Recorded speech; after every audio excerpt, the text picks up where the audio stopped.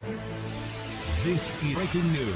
A private audition with GOP donors, Trump's minority VP prospects downplay race. Palm Beach, Florida, Senator Tim Scott said the GOP doesn't need a 2024 campaign message tailored to black voters, while Senator Marco Rubio delivered a similar message about Hispanic voters and immigration to a group of GOP donors gathered at a closed-door event in South Florida on Friday. Both Scott, who is black, and Rubio, who is Hispanic, are top minority leaders in the Republican Party who are on presumptive GOP presidential nominee Donald Trump's short list of possible running mates. They are viewed as leading vice presidential contenders, in part because of their potential appeal to demographics the GOP has struggled with. If picked by Trump, either senator would make history paired this November against Vice President Kamala Harris, herself the first woman and Asian American to hold the office. Yet both Rubio and Scott downplayed the role that race would play in the presidential campaign to the group of GOP donors Friday, according to three people who were in the private event and spoke with USA Today. The senator's remarks show how emphasizing race or gender can be a fraught issue within a party that has long skewed older, whiter, and male, and often talks about prioritizing merit over identity. The Republican National Committee hosted the spring retreat for major donors over the weekend at the Four Seasons Oceanside Luxury Hotel in Palm Beach, which is located a few miles north of Trump's Mar-a-Lago private club and personal residence. The event drew some of the party's top elected leaders, many of whom are believed to be on Trump's list of potential running mates. The weekend was an audition of sorts for the vice presidential contenders. In addition to Scott and Rubio, Ohio Senator J.D. Vance, North Dakota Gov Doug Burgum, Florida Rep. Byron Donalds, New York Rep. Elise Stefanik, and South Dakota Gov. Kristi Noem spoke to donors and mingled with them throughout the weekend. All are considered potential Trump running mates. Some Republicans, in and out of Trump's orbit, say they believe it would be a good political move for the former president to pick a woman or among the men with diverse backgrounds as a way to balance out the Republican ticket as it challenges President Joe Biden and Harris. Polls show Trump has made inroads with black and Hispanic voters, and choosing a running mate who might appeal to these demographics could help cement those gains. A female candidate could help Trump's message to voters on abortion, an issue that has bedeviled his campaign. "I've always been an advocate of a woman as a VP because I think you have some strong women," Steve Bannon, who served as chief strategist in Trump's White House, said recently on Donald Trump Jr.'s show Triggered. But many in the party are leery of picking a candidate solely for a quality like race or gender, and both Scott and Rubio seem to tread carefully around the issue over the weekend. According to the three people at the donor event who spoke with USA Today, the senators spoke at a welcome dinner Friday that included three of their fellow Republican colleagues from the U.S. Capitol, Sens, Marsha Blackburn of Tennessee, Mike Lee of Utah, and Rick Scott of Florida. RNC Chairman Michael Whatley asked the group questions, including this inquiry posed directly to Tim Scott. "We're doing much better with black and Hispanic voters. What do you recommend that we do to expand on this trend?" said Richard Porter, a GOP donor, attorney, and Republican National Committeeman from Illinois. Tim's response was, "We need to recognize that we don't need a black message or a Hispanic message. We need to have an American message and then take that message to people all across the country," Porter added. That message resonated with Porter, a member of the RNC since 2014. That's who Tim is. He hasn't succeeded by being the black candidate. He succeeded by being an American candidate, a guy that advocates for everyone who tries to lift themselves up by their own bootstraps, Porter said. Rubio delivered a similar message, but in a different way, Porter said. In speaking about illegal immigration and how Hispanics view the issue, Rubio said Democrats don't understand the range of views use among Hispanic voters. They misread Hispanics voters. They do not support open borders, Porter said of Rubio's comments. In fact, open border immigration angers many Hispanics voters because they are people building families, and this issue impacts their families, their schools, their communities, and their job opportunities. Rubio invoked his father, a Cuban immigrant. He said, for example, "My dad didn't look in the mirror and see a Hispanic man. He saw a father, a man with responsibilities to his family, and a job in a hotel like this, working events like this one," Porter said of Rubio's comments.